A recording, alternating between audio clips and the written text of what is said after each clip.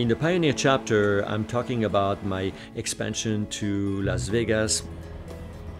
We were kind of excited to eventually do something in Las Vegas, right? Because that was the moment where it was happening also, right? It's about 10 years ago. I started on moving everybody to Vegas in order to do the opening of Fleur de Lis.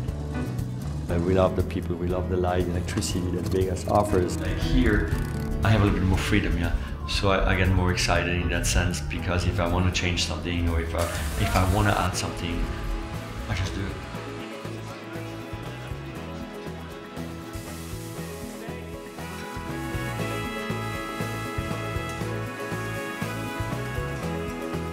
I think every night when we're opening up the door of the restaurant, it's a show. It's a show, it's a theater.